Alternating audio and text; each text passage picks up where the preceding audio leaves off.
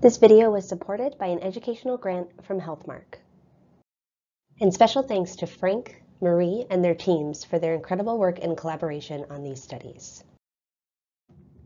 Hi, I'm Christina Hopkins. My background is in environmental health and infectious disease, and I'm a research manager at Ofstead Associates, which is a company that specializes in conducting real-world research in order to support improvements in patient safety and occupational health. Now, I'm here today to talk about splash and droplet generation in sterile processing and endo-decontamination units, because we all know that those droplets really aren't stopping at that 3-foot line, right? Now look, there are a lot of one-room or processing suites out there that look a lot like this one, meaning a dirty area that extends 3 feet back from the sink, and then that magical tape line functioning as a barrier between the dirty side and the clean side. Now, doesn't that seem crazy? Personally, I'm not going to be eating my lunch on this clean side, and we've heard from techs in the field that droplets splash outside that 3-foot splash zone all the time. But nobody has ever systematically looked at and documented how far splashes really go in decontam, so that's what we did. Another reason why we were so interested in this is because we'd heard about outbreaks associated with sinks in other settings. One study found that running water in the faucet in a patient room hit the bottom of the sink and sprayed everywhere, picking up microbes and sending them at least 3 feet away. Now, this caused a 36-patient outbreak and killed 12 patients. So we wanted to investigate this idea of water hitting the drain and then spraying all over. So we put some fluorescent glow germ around the drain in our office sink and then ran the faucet for 15 seconds. And here's what it looked like. The water hit the glow germ around the drain and scattered it all over the place. Now imagine if that were bacteria like we'd find in a decontam sink. And so then we wanted to expand upon our glow germ experiment with some real-world research. So we partnered with 2 brilliant frontline sterile processing supervisors, Marie Brewer from Iowa and Frank Daniels in Virginia. Together we sought to answer these questions. First, which activities generate splash?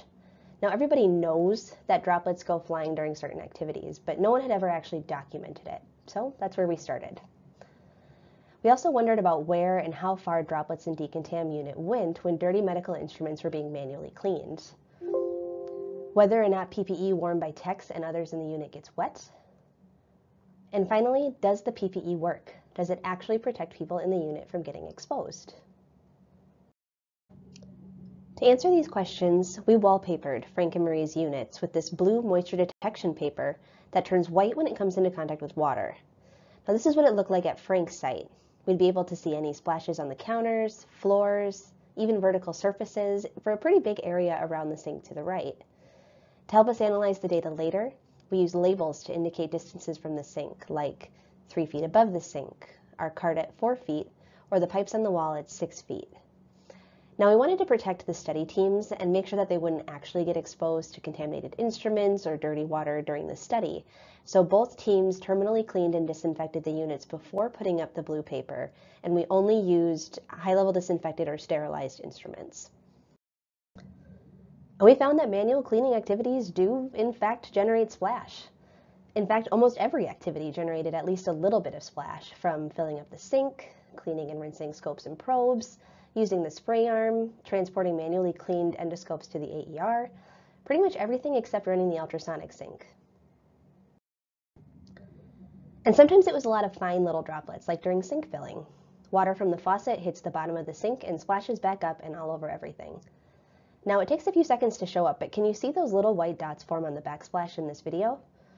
Remember the glow germ in our office sink. Anything in the sink is going to end up all over your workstation. So it's important to clean your sinks and workstations between every case and to keep the stuff around the sink to a minimum so that you don't have lots of gear in the splash zone. We saw a lot of variation in droplet sizes, from the fine droplets in the video on the previous slide to these big, huge splots all over the workstation after rinsing an endoscope and all over the tech at the sink. At Marie's place, using a power sprayer generated a ton of splash, and at Frank's, cleaning and rinsing a transvaginal ultrasound probe threw water everywhere. Now, can you see how the droplets on the blue paper here have basically just melded into one big white streak on the counter, and that they're standing puddles of water on the mat at the tech's feet? Not to mention how soaked the tech is. We attributed this to 2 key components of the IFU. First, The probe can't actually be fully immersed during cleaning. And second, the probe needs to be rinsed for 2 full minutes under running water. Now think about what happens when you rinse something rounded like a spoon under the faucet in your kitchen sink. It shoots water everywhere, and when water hit the grooves and surfaces of the probe, it soaked everything. Now, in addition to whether or not manual cleaning caused splash, we wanted to know where and how far the splash went. Is the 3-foot tape line reasonable? No, definitely not. At Marie's site, using the spray arm, which they do to remove dried blood, tissue, and other gunk, and to clean the sink, droplets went flying at least 5 feet. And can you see this little square of blue paper on the wall here? That wall is 5 feet from the center of the sink, and there were droplets all over. And while there were droplets, big droplets towards the bottom, we also saw a lot of visible droplets towards the top of the sheet, suggesting that these droplets probably would have gone even farther if the wall wasn't in the way. And after the study at Marie's place detected droplets 5 feet out, we decided to set things up so that we could track droplets even further. When we ran through the activities at Frank's site, we saw droplets hit a cart at 4 feet, the wall at 6 feet, and we even saw a couple of droplets on the floor at 7.2 feet. That's more than double the 3-foot splash zone that we're used to hearing about, and exceeds even the 4-foot one that we sometimes hear about too. And not only that, but we also tested a few other ways that fluid gets transferred around the unit. At Frank's site, they use a processing system that involves placing a clean scope onto a cassette for rinsing, and then using that cassette to transport the scope to the AER for HLD. Thing is, that scope and that transport cassette are dripping wet after rinsing, and so it's not surprising that droplets fell on the floor all the way from the sink to the AER. Another way that droplets get transferred around the unit is on technicians' feet. So you've seen the wet floors earlier in this video, and we actually saw wet footprints on the blue paper over 13 feet away to the door of the unit, and actually even outside of the unit too.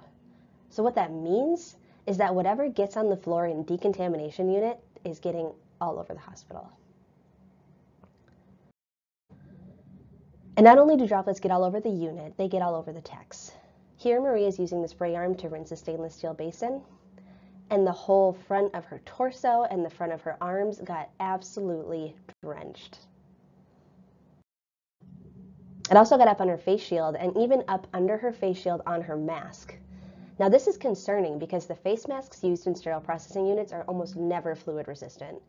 And now that's not such a big deal when everything is clean like our experiments, but it's a very big deal considering how dirty and contaminated instruments are when they come down from procedures. There's just no way around the fact that the splashes that techs take every day are almost certainly contaminated with bodily secretions and germs that could transmit infection. We saw the same thing at Frank's site. Here's the aftermath of one cycle, and this is just one cycle of cleaning and rinsing one transvaginal ultrasound probe. The tech's drenched from head to toe, and you can see that her gown is completely soaked, even around the blue paper. Now, luckily in this case, it was a high-quality gown, so the water didn't seep through.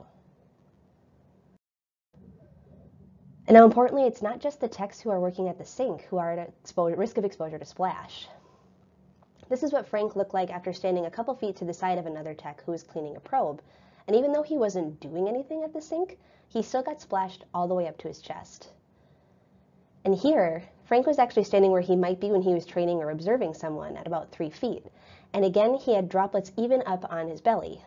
And now remember this, when personnel and visitors from outside the unit want to come in and insist that they don't need PPE. Now clearly everyone who enters decontam is at risk of getting splashed and should be wearing full PPE. So how well does it work? Well, at Frank's site we evaluated shoe covers. Here, they actually put the blue paper inside of the shoe cover to see if any water got inside while cleaning and rinsing a probe. And when Frank took his shoe cover off, you can see how the water actually seeped through the shoe cover and onto the bottom of his shoe. And the top got splashed pretty well too. One of his techs actually doubled up on shoe covers and put blue paper on the inner one and then put another shoe cover over the top of it. Look at how white the strips are. There's a lot of water getting through that shoe cover, and it would have gotten on the top of her shoe if that blue paper and the extra shoe cover weren't there. It's also worth noting that her ankle area got wet, supporting the use of tall shoe covers or boots that provide protection up the leg, just like what's commonly used in ORs. We also found that head covers don't provide protection when Frank told us he could actually feel droplets raining down on his freshly shaved head right through the head cover. When we tried to document it by putting blue paper on the hat he wore under a head cover, we found one droplet that appeared to wick through. It does leave us wondering if head covers, which historically have been used to keep hair out of the sterile processing workspace, also need to be designed to make sure that they protect workers from exposure when they're working on the dirty side. At Marie's site, we also found that how well PPE fits affects how well it works. So when Marie was wearing gloves that were the right size for her, very little fluid managed to seep over the top of her glove, even though she had her hands completely submerged in the sink. When the glove was too big, however, water went over the top of her glove when she was cleaning the scope under the surface of the water, and her arm got soaked. And I just want to take a quick moment to get a quick reality check here. We did these splash experiments in clean SPD units with sterile or high-level disinfected instruments, but that's not the reality for day-to-day work in decontam. Instruments come down from procedures heavily contaminated, and it's inevitable that splashes generated while cleaning those instruments are also going to be heavily contaminated. Now, while our studies didn't look at the risk of microbes, 2 recent studies have found that decontam units are covered in them, including one where environmental samples were collected from units where duodenoscopes were decontaminated, and pathogens were found in the manual cleaning sink, on the floors and the floor mats in front of the sink, on the mats in front of the AERs, and in the AER rinse water. They also found the exact same germs on the duodenoscopes, so the question is whether a dirty unit contaminated the scopes or whether dirty scopes contaminated the unit. Now, frankly, I don't love either option, and the findings emphasize that the importance here is of protecting workers in this area. Okay, so let's revisit those research questions from the top. Which processing activities generate splash? Almost all of them. Where do droplets go? All over the place. We saw splashes out to 7 feet, and droplets got tracked all over and out of the unit. But what about PPE? Well, the tech at the sink is exposed from head to toe, and others in the unit are at risk of getting hit by droplets, even if they're outside of the area that we used to consider the 3 or 4 foot splash zone. And finally, does the PPE work? No. Issues with fit, fluid impermeability, and coverage all put techs at risk.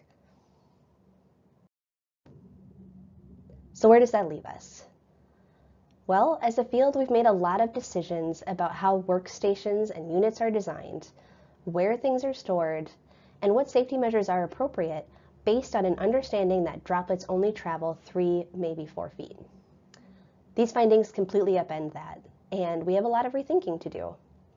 So if you're watching this from the front line and wondering where you can start, consider what you have around your sink. Does it need to stay clean?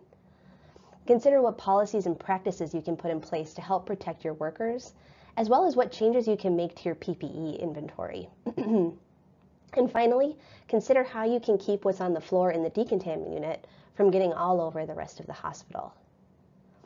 If you're watching this from industry, ultimately, the responsibility for innovations needed in this area is going to fall largely to you. We need better sink and faucet designs and barriers to prevent splash dispersal. We need new automation, and we need better fluid-resistant wearable PPE. Now, the truth is that we're really just embarking on this line of research, and so while we found a lot of issues, we haven't yet found a lot of solutions. And we'd love to continue doing research in this area, so we'd love to hear from you about what your biggest concerns are, because there's a lot more work to do in this, and we want to make sure that it's really grounded in the real-world need. Because SPD is ultimately the heart of the hospital and responsible for protecting patient safety, but in order to do that, we need to make sure that we have evidence-based solutions to protect our workers at the same time. This video summarizes findings from our 2 studies on splash and decontam. If you're interested in learning more, we have a free 1-hour continuing education webinar available on our educational portal. This webinar covers the findings from our first splash study with Marie and goes into more detail about potential actions that you can take right now. We've also published 2 peer-reviewed papers discussing the findings of both splash studies if you're interested in more detail, and all of these are linked below in the video description. Here's a list of references if you would like to read further. Thank you for watching this video. We hope you'll subscribe to our YouTube channel. For more information, visit our website or contact us by email at education@ofstedinsights.com. This webinar was supported by an educational grant from Healthmark. Healthmark provided our team with the blue droplet detection paper shown in the photos and financial support related to the development of this video and the CE webinar. Please contact Healthmark directly for information about their products and educational services at www.hmark.com.